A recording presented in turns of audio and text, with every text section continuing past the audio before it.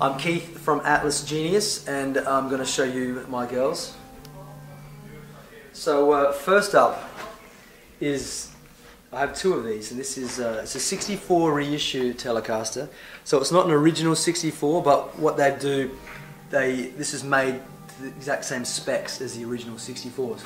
And there's something really great about this particular era. There's like a sweet spot. So Telecasters originated in the early 50s, and some of the 50s are great as well. Then something about the 64 was widely regarded as one of the sweet spots where tonally and aesthetically everything just really came together. And the Telecaster is an interesting guitar because it really hasn't changed since the early 50s.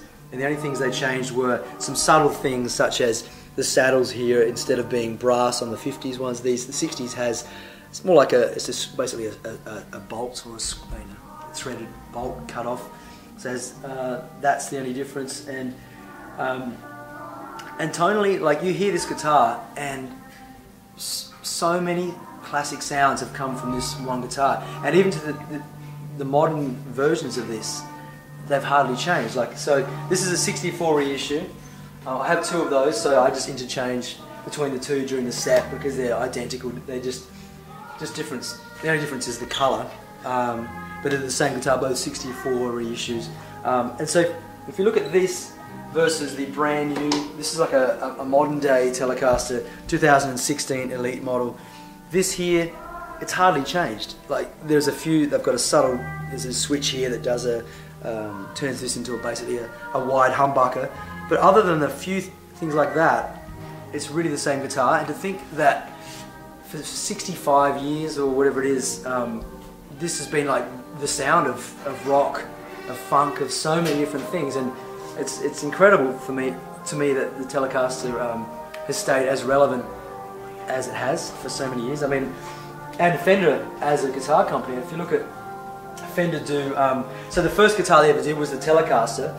Then they invented the Stratocaster a few years later. I think around the mid 50s there was the Stratocaster, which is obviously an iconic guitar. I don't have any in my arsenal, but the Stratocaster is another classic. And then they invented, I think a few years later, in the late 50s, they invented this, which is the Jazzmaster, which was introduced as the top of the line Fender for a couple of years. Commercially, apparently a total failure in those original years, and then shortly after they discontinued it, and then they brought it back in the 70s and 80s, and it became this iconic alternative guitar, which, you know, bands like Sonic Youth and Nirvana and so many, and Radiohead and so many bands since have used. But such a small period of time, Fender did the Telecaster, the Stratocaster, the Jazzmaster, and then the Jaguar, and they've become such iconic guitars even to this day, which blows me away. So with the Telecasters, especially the 50s and 60s, they were using nitrocellulose paint, which I think was the paint that was used on cars. A lot of these colours actually, I think, came from car factories, so they would just go, what's Ford or GM using, and they would take those paints and use them on their guitars.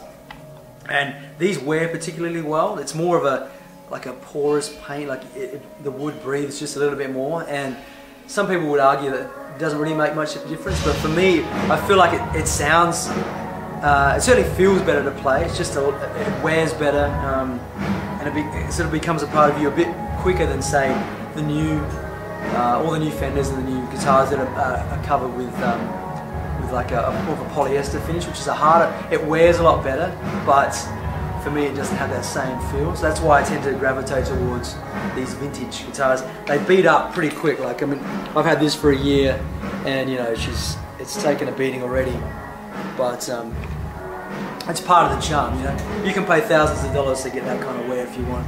The thing that attracted me to Telecasters is the sound is it's very focused. It's sort of like bell-like. It'll chime in a way that I don't find, say, a Les Paul or a Stratocaster or any other guitars really do. And it's capable of being beautiful when it's played clean, but really aggressive when you dig into it and and drive it through some distortion or overdrive, and it holds up through the whole way through it. It's a great guitar. Like, it's great clean, it's great overdriven, it's great when it's distorted, and no other guitar that I've played is capable of really covering all of those sounds. And for the longest time, I always played as the only guitarist in the band, so I needed a guitar that was capable of covering everything. Now we tour with two guitarists, but this one this just does everything. Like, it's a Swiss Army knife of electric guitars. Ernie Ball 10 gauge strings. They're just, you know, pretty standard gauge. They sound great. I change them every sort of 4 or 5 shows, and I never have an issue. For me, strings are just, I find a string that works, put them on, and I forget about it, and that's what I've been using for a long time. And so all my guitars have 10s on them. And so the Telecaster is my main guitar. Like, I'd say for 90% of the set, I'll use the Telecasters. And then for the odd time where I want a tremolo or something that's a little bit, maybe a little bit more aggressive, I'll use the Jazzmaster. This is actually a reasonably new acquisition. I've had it for maybe 6 months, and it's not as chimey. Actually, it probably is as chimey as the Telecaster, but it's not as focused. It's kind of a little bit more like furry around the edges with the tone, and it's basically a stock 65 reissue. The original pickups, nothing's been changed, but I didn't really see a need to change them. So and it's just something about the 60s era Fenders that just really appealed to me. There's just it's like you don't need to go go past that, because they kind of got it right in that period, and they just look so damn good. So I will use this there's a song in the set called City We Grow, which has a lead part which I use a tremolo, so that's why I'll go to this song, this guitar, because it has that tremolo. And if there's ever a moment where I really want to just give a tremolo a bit of a wiggle, just for some ambient stuff, I'll go to this one, because it has the tremolo system on it. And I mean, it's a great guitar. It's just not quite as versatile as say the Telecaster. So this is my trusty Gibson J45, and this is my go-to acoustic.